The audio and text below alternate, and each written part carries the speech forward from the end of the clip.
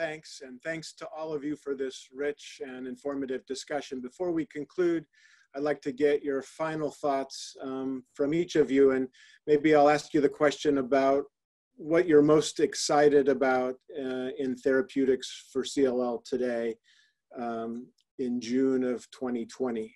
Maybe we'll start with Dr. Burke to give Dr. Allan a chance to catch his breath.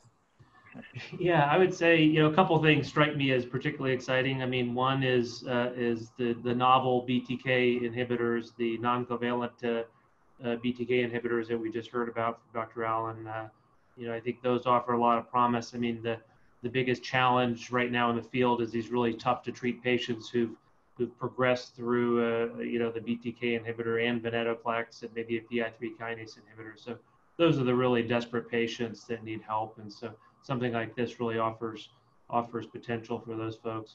And I think the other big exciting thing is really sort of a broad, using MRD to adjust therapy to me is really exciting, not just in CLL, but in a lot of fields. Thinking about lymphomas, where we have these treatments that work for a good majority of patients, but then there are these folks whose cancers get resistant and then they relapse and do poorly. If we can identify who those are and see that coming by using MRD assays to see who really has residual disease, then we can tailor therapies earlier and try to make an impact sooner when we know it has the potential to help more. So I think in CLL, tailoring therapy based on MRD assays and results is an exciting way forward for the field.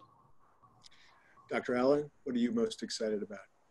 Yeah, I think I'm excited about these combinations of therapies. We're seeing really great clinical synergy. We're really seeing the vast majority of patients, irregardless of high-risk features, be able to achieve MRD negativity, which we know does translate to longer-term remissions. And I think I'm excited about that. I also kind of echo Dr. Burke a little bit in trying to get behind just our thoughts of what is personalizing the treatments for the patients, but really start to dive into the data and find cytogenetic abnormalities that may respond better to a certain approach.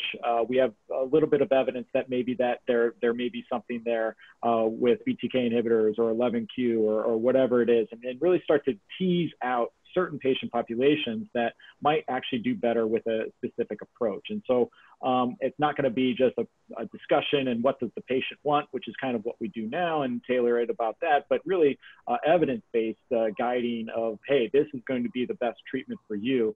And I do think with maturation of all this data and larger numbers of patients being treated in uniform manners in similar populations, we'll be able to start to tease that out in kind of meta-analyses type studies. And so I'm excited to see research into those areas as well.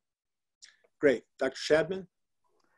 Yeah, so in addition to what we just mentioned, that the combination therapies and using MRD to guide our approach, I think the other thing that I'm excited about is the fact that no matter how we define high-risk disease, there are patients who are still in need of a different type of treatment and novel treatment approaches, and it's good to see that immunotherapy specifically is still active for CLL, and we do definitely have patients who need treatment beyond what we just discussed today. And also, maybe being hopeful more than excited is that with more options, I certainly hope that translates to make these drugs more affordable and available for more patients and around the world, because hopefully this will create some competition that eventually patients will benefit from.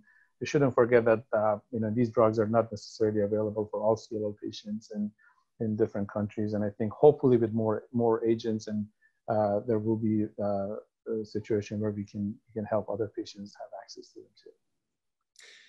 Again, thank you all. And to our viewing audience, we hope you found this OncLive peer exchange discussion to be useful and informative. Thank you.